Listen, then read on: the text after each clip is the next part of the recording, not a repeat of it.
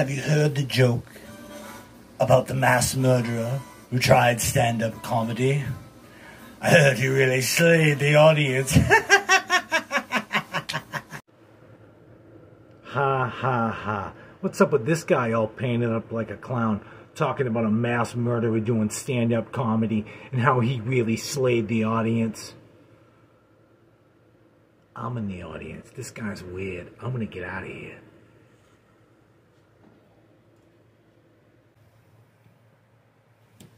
You're not going anywhere, pal.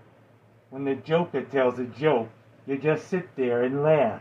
As a matter of fact, Joker wants to have a word with you. So, have a seat. Okay. I'll have a seat, okay?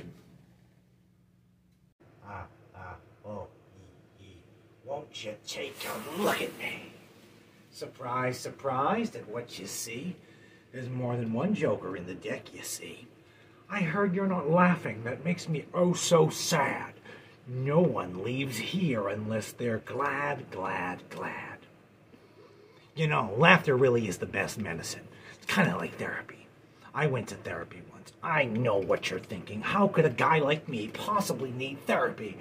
I'm always smiling. Anyway, I went to therapy. And the therapist told me that time heals all wounds, so I stabbed him and went to the waiting room.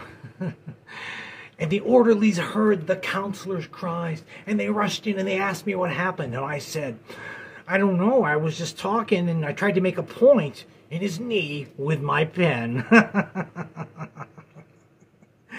How about another joke?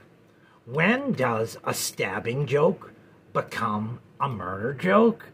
Well, it's all about the timing of the execution. What? Why so serious? Fake knife, fake blood.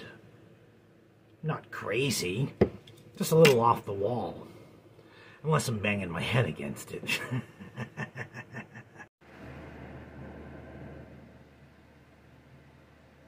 Ta-da! Wow, that Joker really slayed him, really knocked him dead, didn't he? Put a smile on my face.